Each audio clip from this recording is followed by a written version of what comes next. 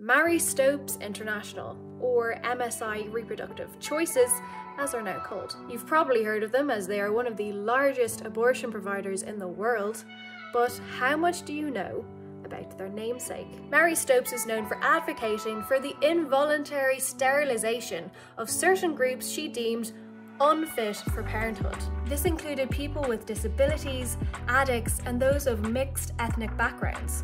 Stopes even wrote her own son out of her will because he married a woman with bad eyesight. In her writings, Stopes pushed for laws that would see the forced sterilization of those she deemed hopelessly rotten and racially diseased. She also wrote fiercely against interracial marriages.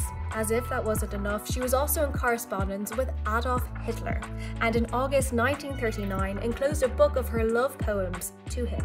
Is this really surprising though? I mean, the abortion laws in the UK are still promoting discrimination and eugenics. We see babies with disabilities being aborted at any time during the pregnancy. But if no disability is detected, the baby is protected from 24 weeks. Doesn't look like we've evolved out of her line of thinking after all.